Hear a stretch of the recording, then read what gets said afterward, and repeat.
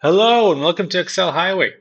In today's video, I want to share with you a solar panel ROI I created in Google Sheets.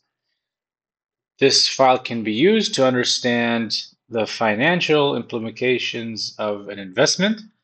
I'm taking as an example if you want to install a solar panel, but of course you can take this model and change it to anything you want, like a house or a factory or a new line or anything in the world that you want to check a return of investment. So let me walk you through the file, see what we got here. So I got the dashboard, which is the final output.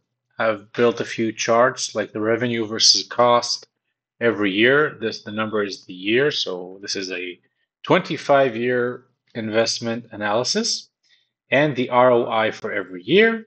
I have a cumulative cash flow chart, basically, which shows you when you break even, which in this case is year 13, and eventually at the end of this investment, how much you're going to make, in this case, $94,000. I also have the revenue breakdown that you can see here. Let me just zoom out a bit.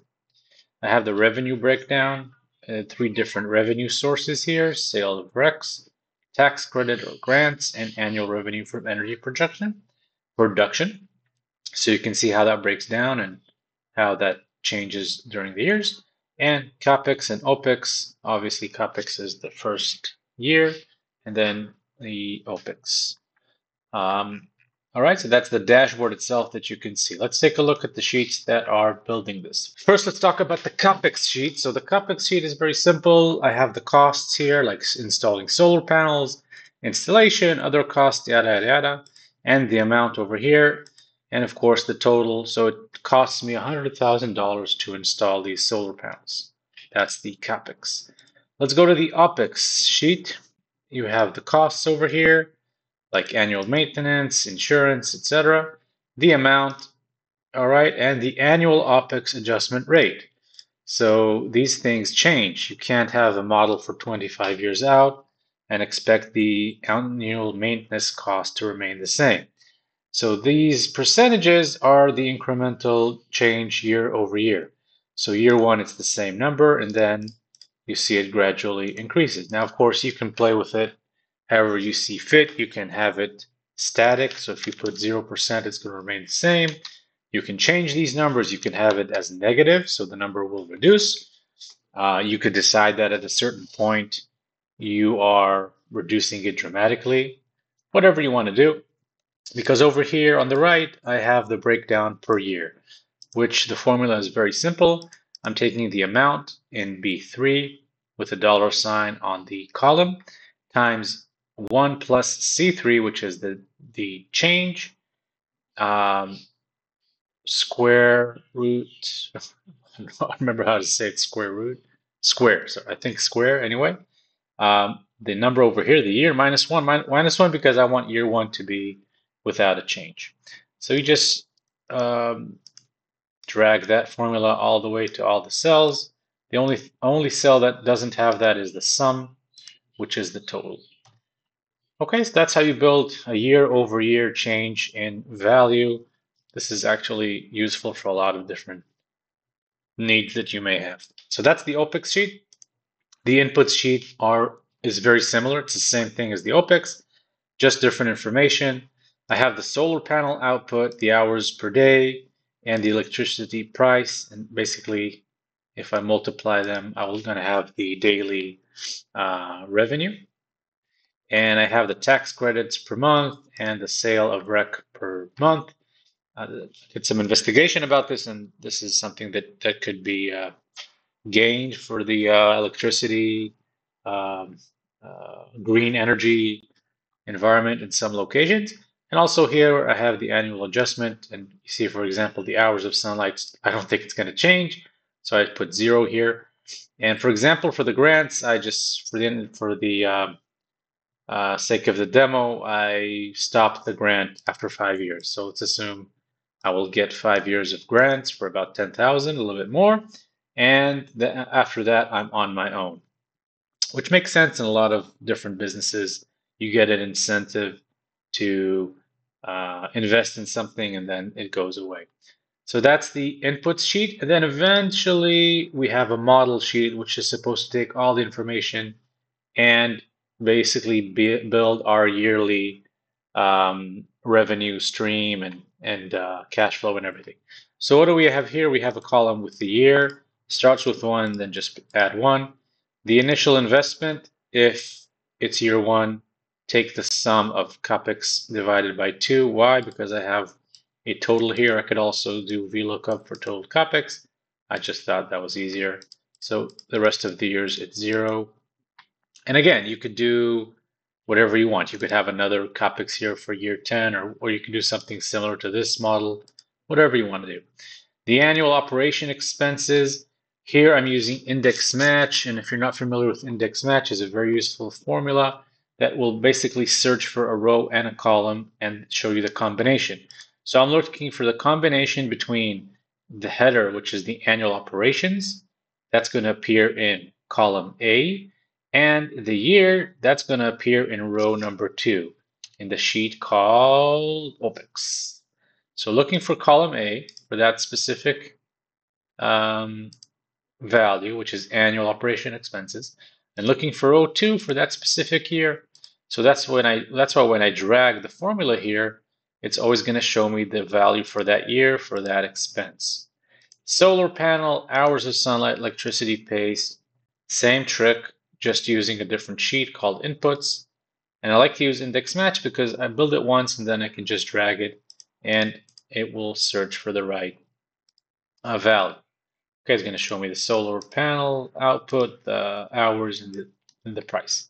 Energy production, it's the multiple of solar output per day times the hours per day and times 365. That's the energy production.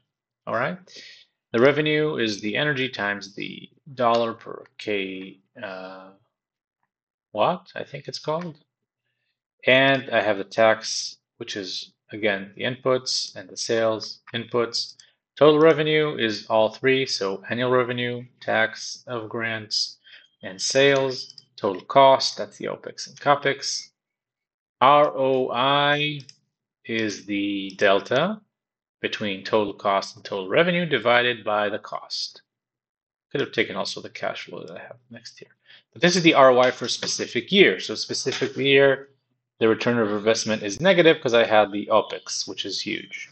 But you can see that later on, I'm starting to have a positive ROI. This is because of the grants, and then it goes down to something more realistic. Cash flow, that is the delta. That's the net. So that's the cash flow per year. And then I have a cumulative cash flow, which is for the first year, it's the same value, but then it just takes this year plus whatever was last year. And this is cumulative, so it's going to take basically all the years below that.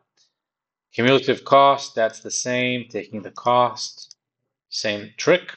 And cumulative ROI, it's the cash flow cumulative divided by the cost cumulative. So that gives me the overall ROI. Okay, that's why you see 10%. So eventually here I can see that at the end of the period, which is 25 years, overall I invested 930,000 and my net revenue is, or not net revenue because it's pre-taxes and all that, but 94,000. So that's about 10%, a little bit less, but this is rounded. So these are all the numbers. This is the model. So if you change anything, if you go over here to inputs, and let's say now it's 7 hours per day, I will probably make less money. And this is a negative ROI all the way through. So even after 25 years, I don't make any money. And let's take it to 9 hours, for example. Now it has a 34%, sorry, 21% ROI, and I'm basically positive after 9 years. Okay, last thing is the dashboard. It's very simple to build. You just need to highlight the entire table.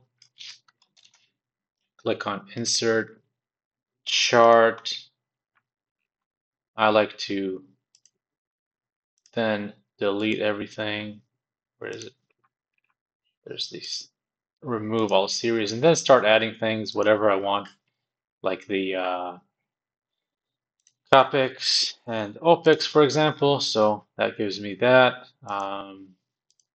I could also add the ROI with the cumulative cash flow. And then what I want to do in the customize, I want to change it from setup. I want to take a combo chart because I want to have two different uh, layouts. So I go to series, I select ROI. I want the ROI to be a line. And then I go to the axis and it should be the right axis. So then you see the ROI is actually percentages. And then let me change to cumulative. Should have taken it as a column, and that's left. And then you see it's a more understandable. Sorry, let me zoom out a bit. It's a more understandable chart. And of course, you can do some changes, like I like to put the legend on the bottom. I could say this is a cash flow versus ROI as a chart. And when you're done, I just copy it, add it to the dashboard sheet. Nope, didn't work. Click it once, copy and paste. And then what's nice is, because you can't Control X, Control V for some reason, what you can do, you can always go over here and then just edit the chart very quickly and just change things. Okay? And when you're done, delete the chart. So that's what I did. I created 4 different charts, and you can see over here. And that's it. So I hope you enjoyed the content. The file is available on my Patreon page, and I appreciate your support. Please subscribe, like, leave a comment, always reading those, and hopefully see you next time. Take care.